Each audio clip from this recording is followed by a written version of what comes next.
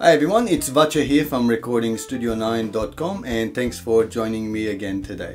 A while ago I made a video on Behringer's Xenyx Q502 mixer demonstrating how to get zero latency using a special link. So when you are doing multi-track recording, you are able to hear yourself playing or vocal singing and record each track independently without any latency. Now latency, as we know, it's a delay between when the audio from your microphone gets to the mixer, into your computer and then back again. That process creates a delay. So my video demonstrates that how to overcome that delay and hear yourself straight away without any delay, which can be confusing sometimes. And if you want to watch that video, you can click right here and you can go and watch that video. It's very interesting. It's been very popular as well. Over time, a lot of people have asked me if it's possible to have effects like reverb and echo onto the vocals while recording the vocal track to give a bit of ambience to the vocalist.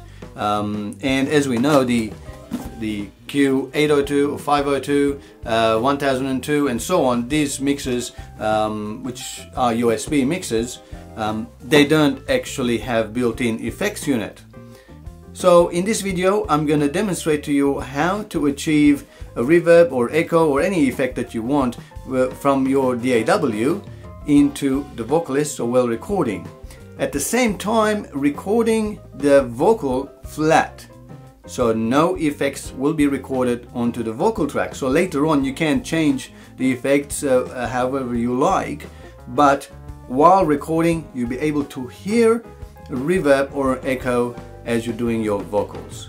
In this video I'm going to demonstrate this procedure using PreSonus Studio One version 3 Prime, the free DAW.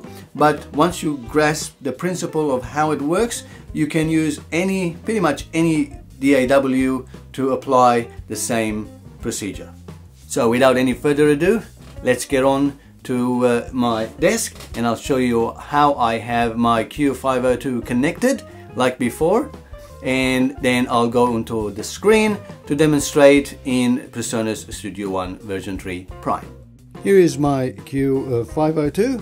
I have the microphone connected and a set of headphones, and a special link for the zero latency is there as well.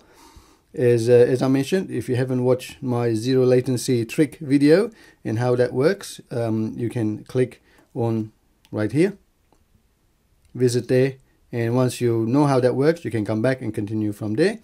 I'm just using just a headphone, the Sennheiser HD201, just the basic headphones to listen to, and the USB is again connected to my laptop. To demonstrate, I have my Studio One version 3 Prime running. I've added a couple of tracks as my backing tracks. Let's have a quick listen.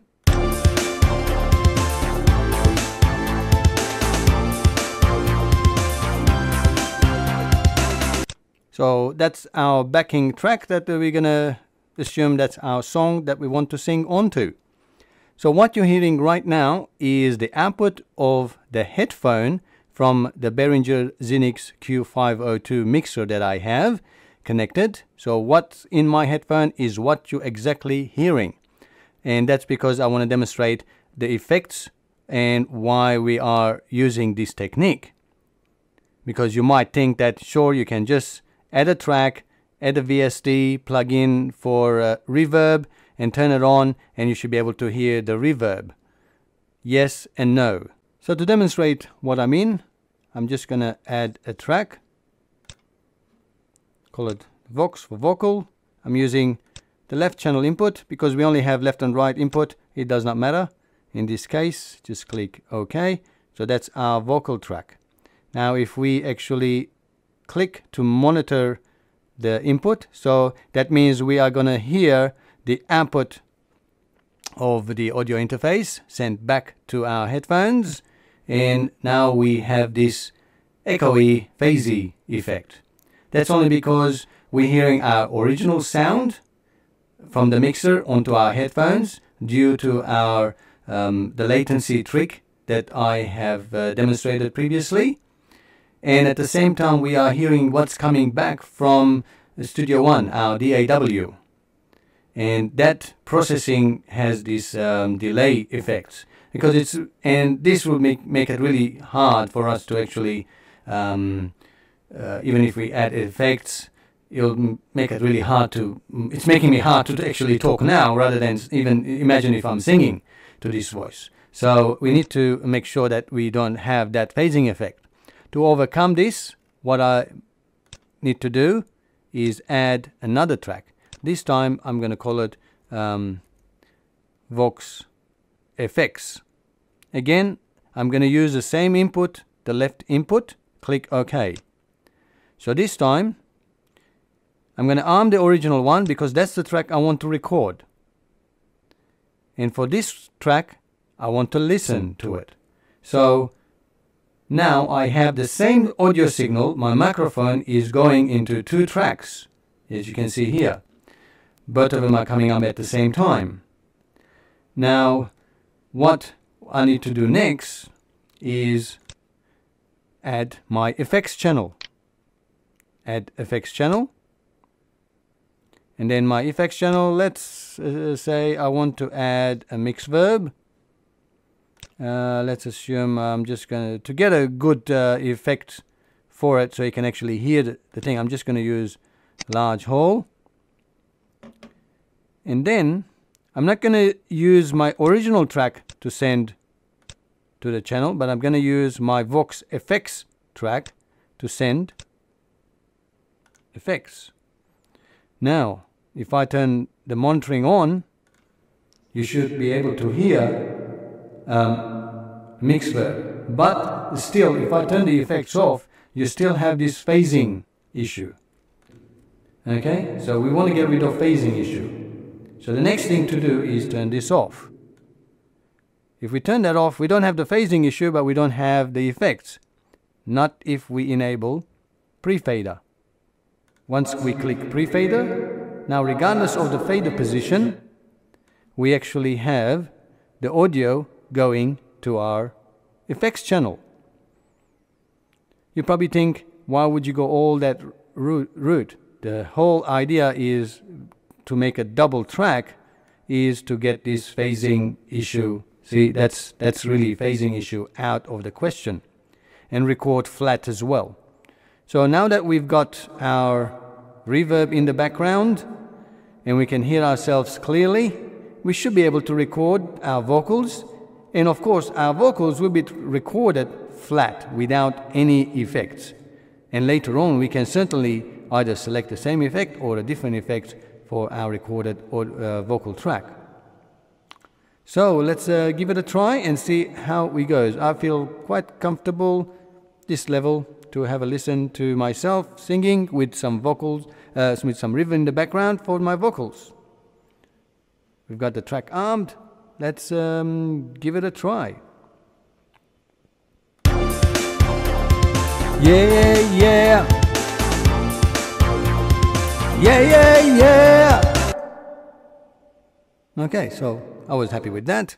I can adjust my thing. So let's have a quick listen to what I sang. Yeah, yeah. Yeah, yeah, yeah. Okay, here we go. Yeah, yeah. Yeah, yeah, yeah. Okay, so it's recorded flat. Now, if we're happy with our